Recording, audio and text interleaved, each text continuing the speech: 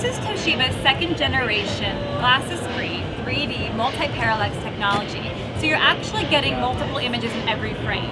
Your brain then recognizes two of those images, and that's how we're able to create a depth field without needing glasses.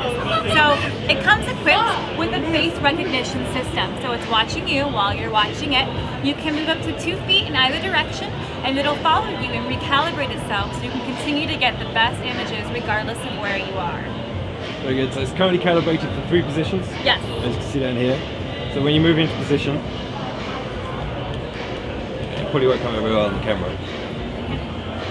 But yeah, so the camera's picking up it's like a single one image now. It's obviously not, but it's working. Because when you stand further away, you get distorted 2 images. It's clever. Any plans to release? Not currently in the States. Just a prototype right now? It is a prototype in the States. They do sell the first generation of 3D televisions in Japan and Europe. Oh, okay. Okay, well thank you very much. You're welcome.